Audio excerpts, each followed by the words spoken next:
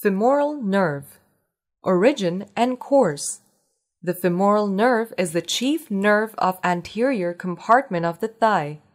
The femoral nerve originates from the lumbar plexus, arising from posterior divisions of the anterior rami of spinal nerves L2 to L4.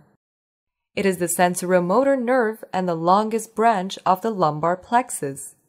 The femoral nerve emerges from the lower lateral border of the psoas major and runs between the psoas and iliacus to enter the anterior compartment of the thigh, behind the inguinal ligament, and lateral to the femoral sheath.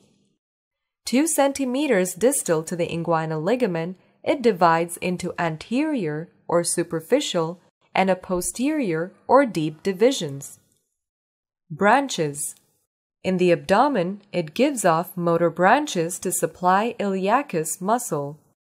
The nerve to pectineus branches out from the femoral nerve close to the inguinal ligament to innervate the pectineus muscle, which is a small muscle of the medial compartment of the thigh. The anterior division branches into the medial cutaneous and intermediate cutaneous nerve of the thigh and provides a motor branch to supply sartorius muscle, also known as the Taylor's muscle.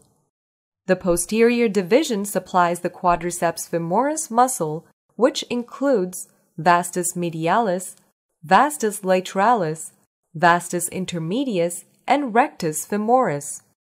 The femoral nerve terminates as the saphenous nerve in the gaiter region of the leg. Intermediate cutaneous nerve of thigh gives cutaneous innervation to the skin over the anterior aspect of the thigh. Medial cutaneous nerve of thigh, also known as medial femoral cutaneous nerve, supplies the skin over the lower 2/3 of the medial aspect of the thigh. The saphenous nerve is the terminal branch of the femoral nerve, and it is the longest nerve in the body. It gives sensory innervation to the skin over the medial aspect of the knee, leg, and foot. The femoral nerve also provides articular branches that innervate the capsules of the hip and knee joints and allow for proprioceptive feedback about the joints. Femoral nerve injury.